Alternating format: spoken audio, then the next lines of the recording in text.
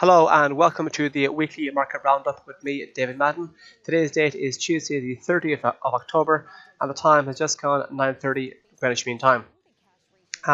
Starting off, we've had a fairly mixed session in Europe this morning. Equity markets started off in reasonably okay shape on the back of a positive run in Chinese stock markets, but we have given up a fair bit of the gains we have seen in Europe, and the FTSE is just about holding on to positive territory, while the DAX and the CAC are firmly in the red. There's a couple of stories going on. Yesterday, we initially heard from President Trump, who said he's considering ratcheting up additional tariffs on China should trade talks not go ahead. But then he turned around and seemed to be a bit more optimistic in the terms of the possibility of the trade talks actually resulting in a deal, but also pointed out that China maybe aren't as optimistic or as hopeful as he is. Overnight, we heard from the Chinese securities regulator, and they're essentially making the process of investing in Chinese stocks easier. So for share buybacks, M&A activity, and so on and so forth, essentially they're kind of deregulating the kind of investment market as a way of actually kind of propping up Chinese equity markets. And in Shanghai and Shenzhen, we saw decent gains made in both those markets, and those gains initially kind of transferred over here to Europe, but now once again a bit of uncertainty has crept into the market, and we're seeing, largely speaking, European stocks in the red.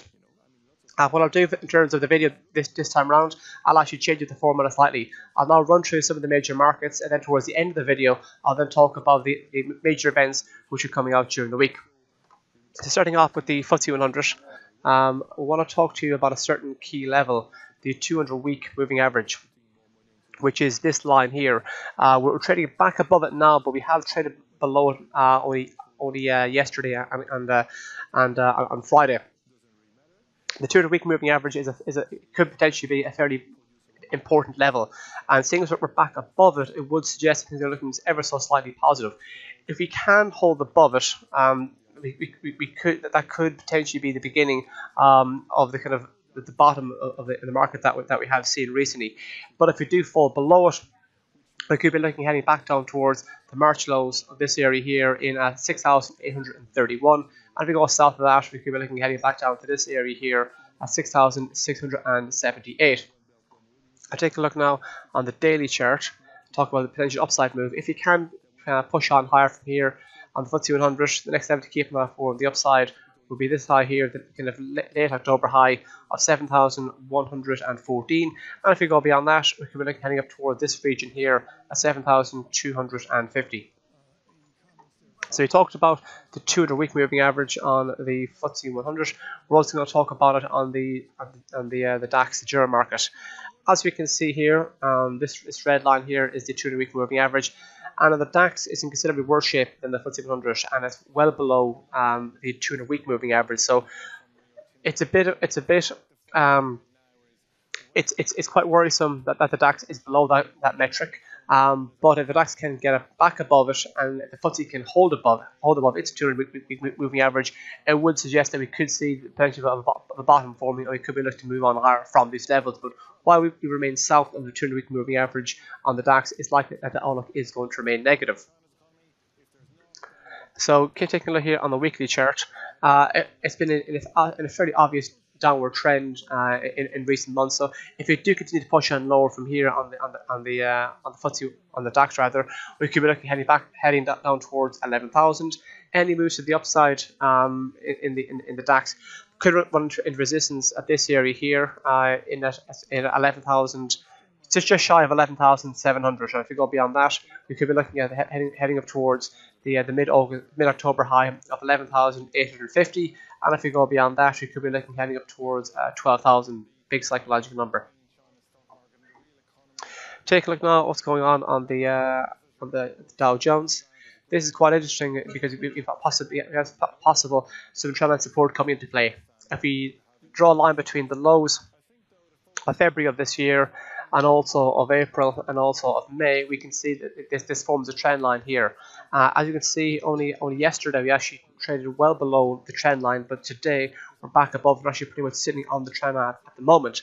So if we can hold above that trend line, it's likely that we could see the wider upward trend in the Dow Jones continue. And if we do continue continue to push on higher from here, we could be looking at targeting the 25,000 area, or this red line here, the 200-day moving average, which comes into play at 25,124.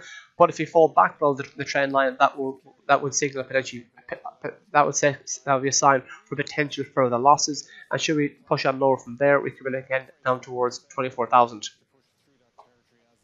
Take a look at what's going on with the S&P 500. S&P 500 also endured fairly sizable sell-offs recently, but notice how we actually managed to hold just above this area here at 2,600, a big psychological number, and also not 2,600 wasn't too far away from the May lows. So if we can hold above 2,600, and also keep in mind that if the Dow Jones manages to hold above that trend line support, the outlook of both indices could potentially be positive. If you do look to hold above 2,600 on the S&P 500, we could be looking heading back up towards 2,700, but a break below this and a break below the May low of 2,594 would point to further losses. And if we do have a fairly sizable, if you do continue in the kind of recent downward trend that we've been in, we could be looking heading back down towards this area here, the lows of February, which come into play at 2,532. Take a look now at what's going on in the currency markets. So it appeared that euro dollar has fallen back into the wider negative trend that started out in April. So we did a fairly obvious sell-off beginning in April. But since August, we've had a bit of a correction. But ever since late September, the sell-off appears to be kind of taking hold yet again. If we do continue to push on lower on euro dollar, we could be looking back down towards the 113 area. Any moves to the upside may run into resistance in the kind of 115, 115.10 region. Notice how 115, 115.10 did act as a very decent level of support over the last number of months. So the possibility that could become new resistance. And if you have a decent break north of 115, 115.10 area, we could be looking at retesting the 100-day moving average, this yellow line here, which comes into play at just north of 116. Apologies. Taking a look now at pound dollar. Similar situation whereby the pound versus the dollar lost a lot of ground between August and April, and for a while there between mid-August and late September, it was showing signs of a very decent bounce back. But it would appear that we were falling, we were moving lower yet again. Notice how the highs of October failed to take off the highs of September, and now, of course, the lows of October have taken off the lows of early October, and we're actually even back below the lows of early September. So if you continue to kind of push lower here, we could be looking heading back down towards the August lows. This price here at 1.2661. Any moves back, any kind of bounce backs in pound dollar could run into resistance at this area here at 1.2895, and beyond that, resistance may come into play at 1.30. Take a look at what's going on in the gold market. Gold had a major sell-off between, once again, similar to the partially dollar-driven, a fairly sizable sell-off between April and August. But to be fair to gold, it has been pushing higher in recent weeks, and only on Friday that actually hit a level not seen since actually early July. And while we remain north of this area here at 114.10, it's possible we could see gold continue in the positive move that we've been seeing since mid-August. Any moves to continue move to the upside in gold may run into resistance in up towards 1250, or this price here in at 1265. Any moves to the downside could find some support in at 1214, and if we go south at 1214, we could be looking heading back down towards the 1200 mark.